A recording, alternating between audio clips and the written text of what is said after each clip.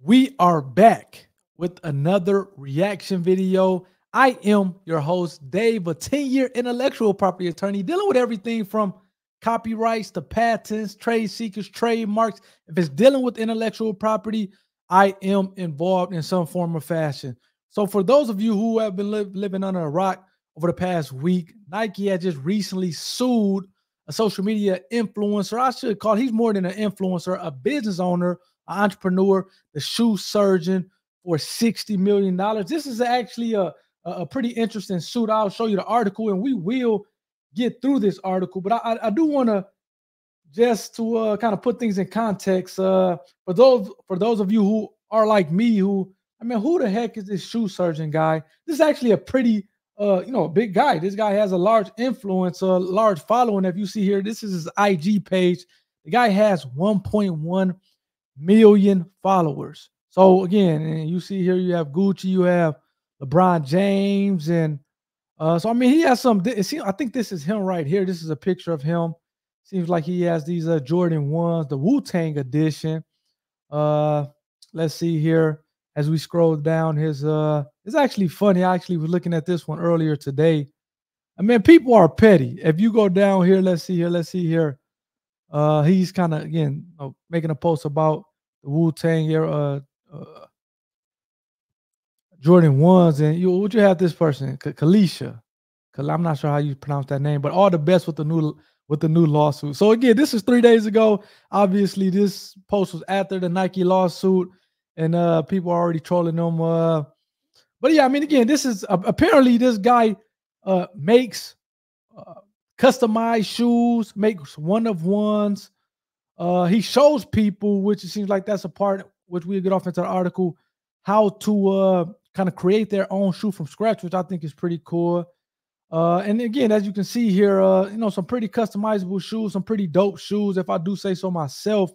And I think back of, especially in the NFL, being a big football guy, when it's like 1 week of the NFL where you have these, NFL allows for the players to get customized cleats. And it seems like he does a lot of those one-on-ones, those customized shoes. And interestingly enough, he actually has a relationship with Nike. It's not like this guy just came out of nowhere, especially with 1.1 million followers on IG. It's not like this guy came out of nowhere. He actually has a relationship with Nike where they actually contracted him to create some of these one-on-one shoes, whether it's with an athlete or a special release. I think I was kind of reading something the other day where LeBron James had scored 30,000 or was in a process of getting 30,000 points. They had contracted with the shoe surgeon, to create this one-on-one shoe as a gift for LeBron. So Nike has a relationship with this guy, a working relationship, I should say, where they have essentially hired this guy to do some things. But however, on the flip side of things, it seems like he has kind of went above what they have allowed as relates to him using the intellectual property of Nike, trademarks and things of that sort, using it beyond the scope of the working relationship. And it's kind of got him in some trouble here. And I actually do these lives every Sunday at 7 p.m. Eastern Standard Time. We actually go through the lawsuit, we break it down, we pull up different things. So I'm planning on maybe not doing it this Sunday, but the following Sunday, actually going through the complaint. It's a 63-page complaint, so it's a lot of stuff in there. And you might imagine if these guys have a kind of business relationship that went sour, I'm sure there'd be a lot of juicy details in there. So be on the lookout for that. But for now, we're just going to look at this complex article, read this complex article, kind of see what's going on here. I'll give you my thoughts as an intellectual property attorney. And then I would like to hear from you guys. So in the comment section, please leave your comments, not only now, but at the end of the video after we kind of go through things. Let me know what you guys think about it. Is the shoe surgeon wrong? Is Nike wrong? Do you think this relationship can be mended? Or do you think this is forever fractured, given the fact that Nike has sued this guy for $60 million? So you guys have to let me know that in the comment section. Another thing that I was on actually a call with a client the other day, and this had came up, but Nike has a multi-billion-dollar intellectual property budget. So as it relates to obtaining intellectual property, whether it's copyrights, patents, trademarks, or defending their intellectual property, sending cease and desist letters, suing people, they have a multi-billion-dollar with the billion-dollar IP budget. Phil Knight, those guys are killing it over there in Oregon. So before you think that you're going to be able to pull a fast one on Nike or make a quick buck on Nike, and it's not going to come across their radar, and to the extent that it does, they're not going to do anything about it. You have another thing coming. They probably filed dozens of lawsuits every year just for people who try to take their intellectual property, and they have the budget to do it. So again, before you guys think you guys are going to get one over on Nike, just be aware of that. But that's enough of me. Let's get to this lawsuit here. So Nike is suing the shoe surgeon for $60 million. And again, Nike is accusing the customizer of unapproved use of his trademarks and counterfeiting its designs. So shout out to Complex for this article. I'm not going to go over that. Less than a month after being hit with the lawsuit from Goyard. So you guys have to let me know who Goyard is. I'm not sure who Goyard is, but it seems like the shoe surgeon, it hasn't been a good month. Just put it like that, or a good couple months.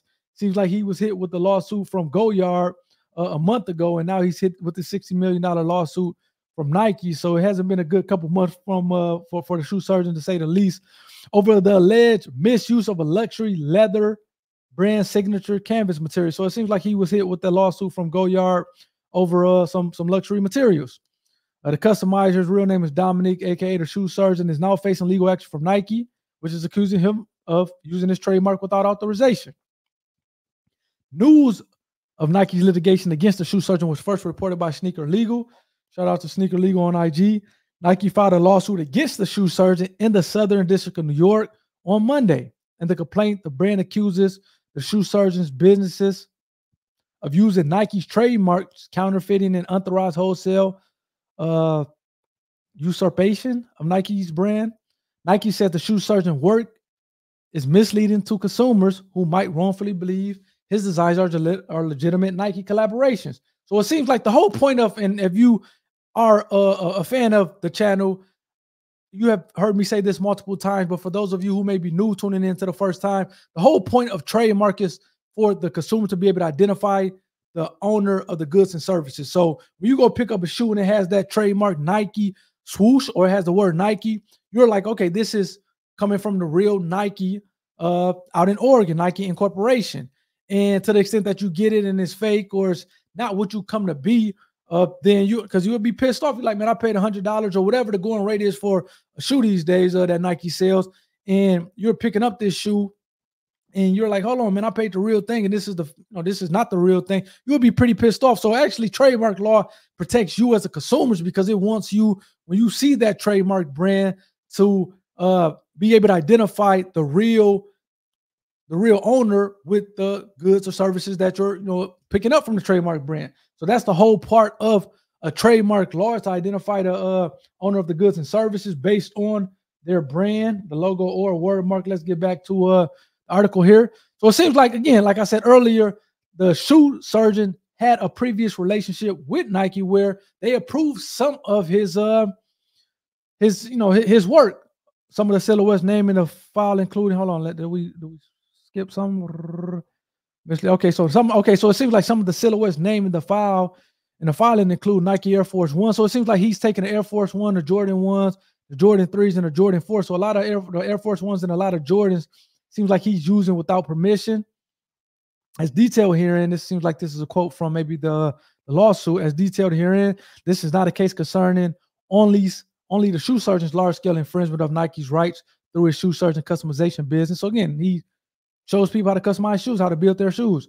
The lawsuit reads, rather, Nike seeks to enjoin the shoe surgeon and the other defendants in their attempts to build an entire multifaceted retail empire through their unauthorized use of Nike's trademarks, rights, and the associated goodwill that Nike spent decades. So it seems like for me, and again, you guys have to let me know, especially if you took his course, let me know if you took his class or his course, you have bought shoes from him or built shoes using him. You have to let me know what you guys think in the comment section. But when I read that paragraph, it leads me to believe that he's teaching people through his school how to build Nikes and build Jordans. And if people can build their own Nikes or build their own Jordans, then they won't need to buy them from Nike anymore. So it seems like that's what the lawsuit is saying, is like, hey, man, this goes way. We're going to get him because he's one of the main guys, but this goes way beyond him. It seems like they have sued other defendants where it's like, no, whoever's providing the material, obviously he's the shoe surgeon is showing these people, but then you have other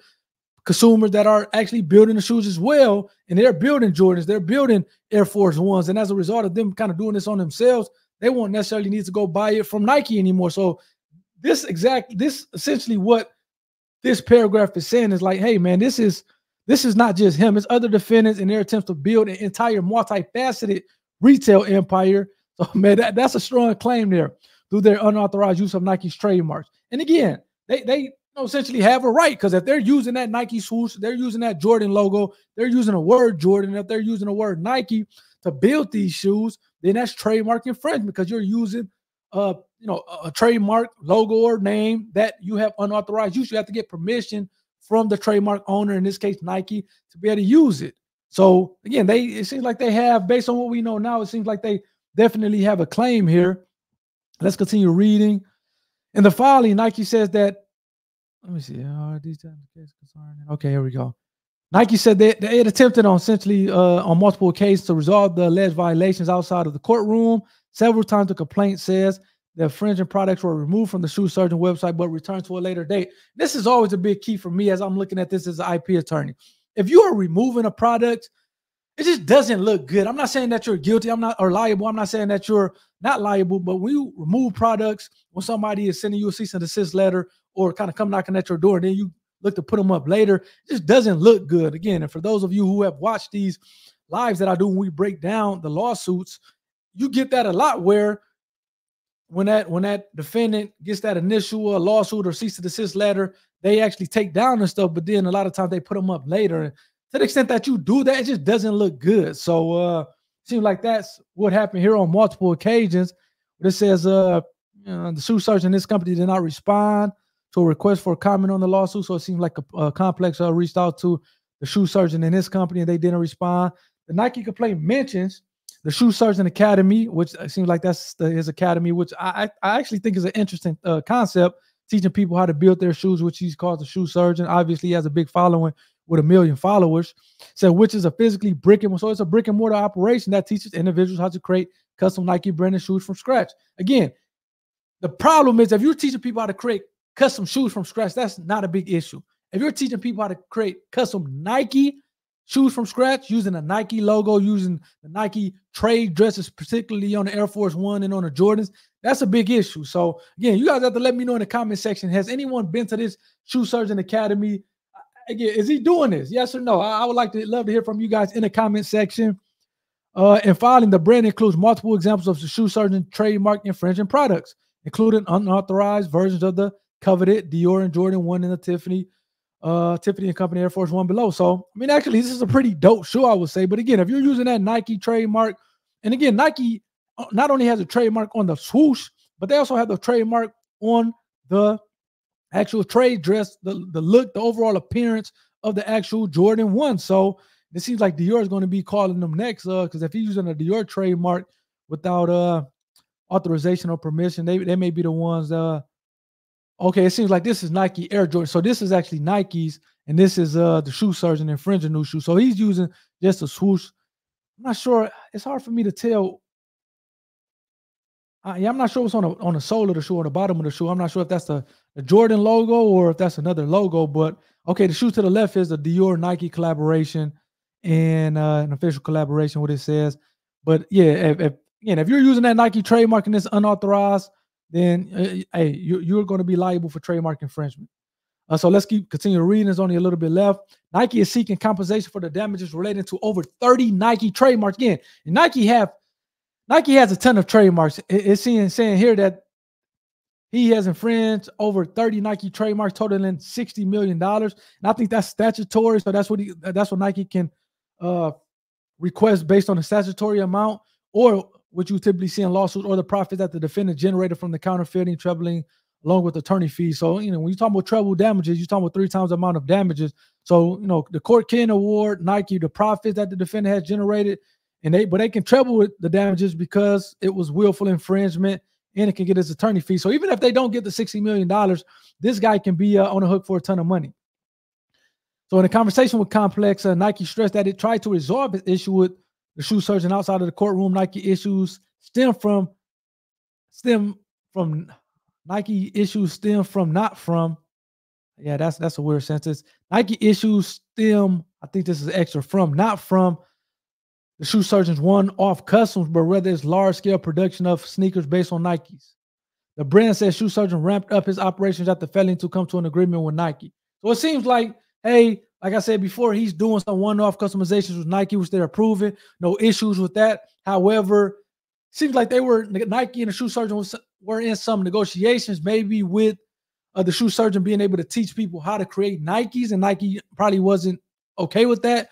So the talk broke down, and he continued to did it anyway, and even ramped up. That's what it looks like happened based on reading that paragraph. Again, let me know if somebody took or is in a shoe academy. Is he teaching people how to create Nikes or manufacture Nikes or form Nikes? This is interesting. Reach for comment. Nike provided Complex with a long statement on the lawsuit. It appears for blah. Man, I ain't gonna get off into that. But what do you guys think, man? So I mean, I'll definitely, like I said, in a couple of weeks, I'll try to kind of read through the complaint and kind of get my thoughts. I'll do that live so you guys can kind of chime in a chat and kind of give me your essentially your thoughts live. But I mean, I think the shoe surgeon, again, if you're teaching people how to create Nikes using a Nike trademarks with the swoosh and the Jordan and the word Jordan, the Jumpman logo, the actual the word Nike, and again, they have a trade dress on these Air Force Ones, on these Jordan ones, on multiple different silhouettes. So it's not looking good from the shoe surgeon based on what I'm reading, but what we all know is two sides to every story. And I'd be interested in getting the shoe surgeon's side of things. But again, let me know, do you think that if you get sued for $60 million, can you at some point amend or make amends with that person, or is a relationship forever fractured? Because again, as we just saw, they had a working relationship up until this point in time, and then it seems like he tried to show people how to create these Nikes, and Nike just wasn't having it, and bam, there goes the suit. So let me know. I think that it'll get interesting. I think it's two sides to every story. But again, at the end of the day, trademark, I love trademarks because compared to patents, compared to some other forms of copyright, it's a lot more cut and dry. If you're using the exact same logo or mark or whatever the case may be on a product, then it's pretty much trademark infringement. And again, the whole thing is likelihood of confusion. So if you were selling a shoe, for example, and let's get back to the article here. If you were selling this shoe, if the shoe surgeon is selling this shoe, would you think that it's coming from Nike, or do you think it's a Nike approved shoe? If the answer is yes, then there's a likelihood of confusion and therefore trademark infringement. If you're looking at this shoe, you buy this shoe from the shoe surgeon, and you're like, man, you know what? Nike is this is so different from Nike, and I'm not going to be confused that this is actually a Nike shoe, then it's not trademark infringement. But again, if he's selling this shoe to the right, it looks pretty similar to the shoe to the left, which is a Nike official Nike shoe. So just from that alone, that analysis alone, is not looking good. But man, we'll see what happens. A lot of times this stuff settled before it actually makes it to trial and is decided on by a judge or a jury. But again, who knows? Anything can happen. Let me know again in the comment section. If you like this type of content, please, please, please not only hit the like button, but also subscribe to the video. I'm trying to give you guys not just a little bit of entertainment, but I'm trying to educate you guys on intellectual property law. Hopefully with the hopes that you go start your business and kind of create a product and protect the intellectual property, you monetize off of it. And to the extent that somebody infringes your trademark, your copyright, or any other form of intellectual property you have, you know what your remedies are, and you kind of look at them and go for it appropriately. So until next time, I will see you guys again. Take care. Peace.